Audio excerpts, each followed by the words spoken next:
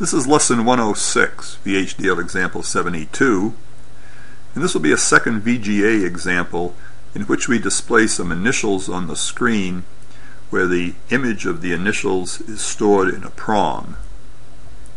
Here's the top level design. Clock div and VGA 640 by 480 are exactly the same as in the last lesson. We'll have a PROM DMH module here, which is going to be similar to the VHDL ROM that we went over in lesson 101. VGA initials will output the red, green, and blue signals. We'll use the switches to position the initials on the screen. The ROM address 3 down to 0 is going to be a 4-bit address provided by VGA initials, and these will provide 16 memory locations corresponding to 6 rows of the initials on the screen.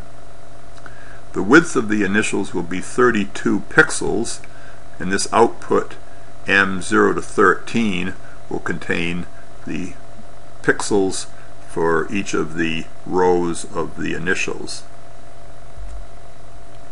So let's take a look at the VHDL program that does this. The PROM DMH will be a 4-bit address, 3 down to 0. The output M is 0 to 31. And just as we did in lesson 101, we'll define a type ROM array is array of any length of type standard logic vector 0 to 31. And so here is the image. We have a constant ROM array. We have 16 rows, and you can see the D. See where the 1s are, so it's going to get displayed on the screen. So here, if you look at the 1s, there's a D. Here's an M. You follow the 1s, goes down to here, up and down, and then here's the H. So we're just making a picture DMH. So the image is going to be 32 pixels wide and 16 pixels high. And then, just as we had in lesson 101, we'll define a variable j to be integer.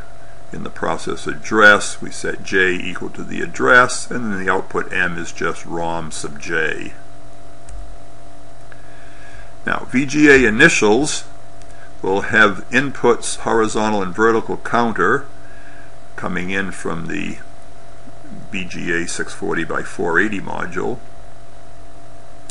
M is inputs from the PROM. The switches will control the position of the initials, and the ROM address will be output to the PROM. There's the 4-bit address, and then we have the outputs red, green, and blue. So let's look at the architecture. We'll need the horizontal and vertical back porch as constants. So these are the same constants that we used in our VGA 640 by 480 module.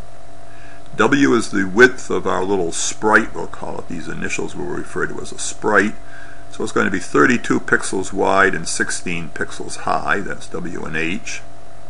C1 and R1 will be the upper left-hand corner of the initials on the screen. So there'll be a 11-bit number. And then the ROM address and ROM pixels are 11 bits, and sprite on, RG and B are signals of type standard logic. So we're going to use the switches to control the location of the initials on the screen.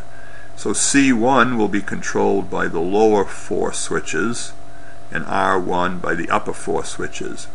We'll add, about 5 bits over here, so that every time you turn the switch by 1, it jumps by about 32 pixels on the screen. Now the ROM address is going to be determined by the vertical counter. So as the vertical counter is going down the screen, when it gets to R1, the row 1 of the upper left-hand corner, we want to start counting at 0. So we'll define the ROM address to be vertical counter. We have to subtract off the vertical back porch. That's this constant we had up here.